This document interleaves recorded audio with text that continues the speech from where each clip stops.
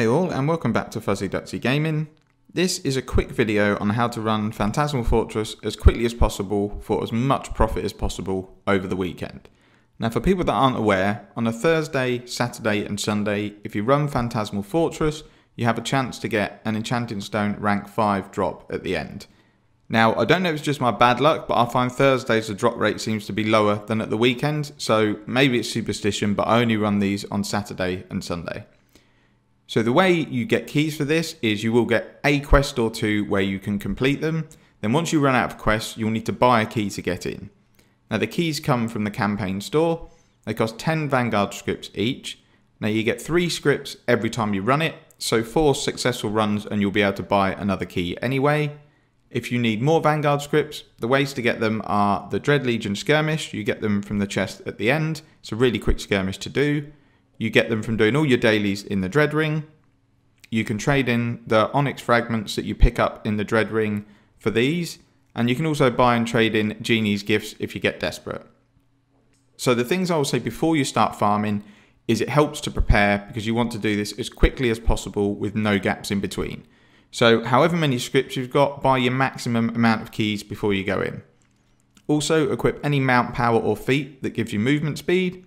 And I would also say if you're just farming for these, don't run around and stop to make sure you pick everything up. You just want to go in the quickest possible path through the dungeon. So I'm going to comment along a run I've done and just explain a couple of things that can help me knock quite a few seconds off of your run. So we've come in here, you just literally run straight up the stairs, kill these 3 ads, and then go forwards and activate the portal.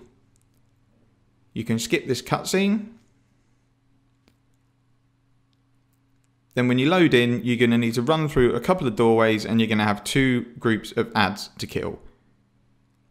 So the first one is in this doorway and then the second one will be just around the corner. Once you've killed those ads, you go straight through the door without getting stuck on carts.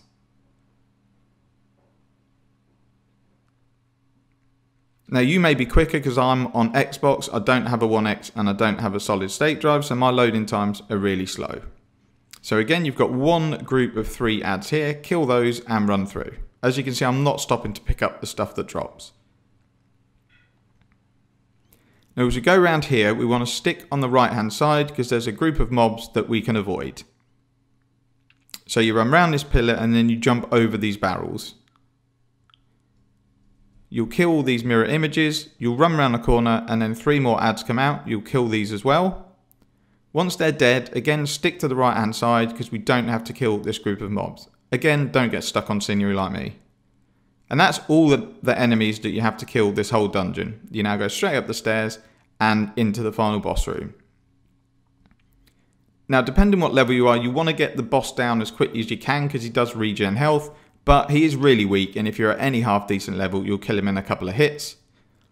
Once the boss goes down, you just wait a second and then the crystal will spawn. You kill that crystal and that's the end of the dungeon.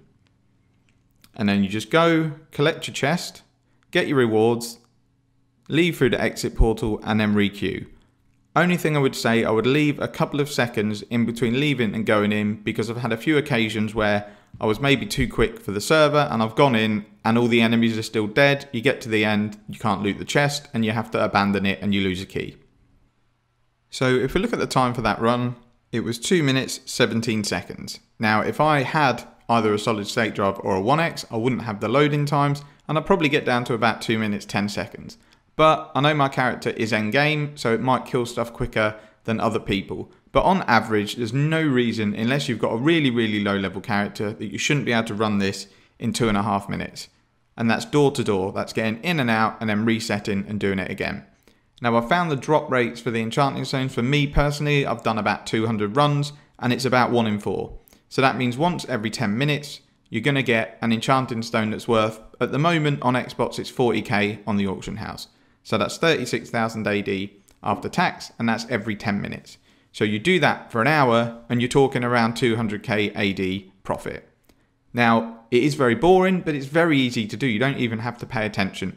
You put some music on in the background. You do it maybe for an hour on a Saturday and an hour on a Sunday. Any more might stretch your patience, but that's 400k AD that you've earned really, really easily.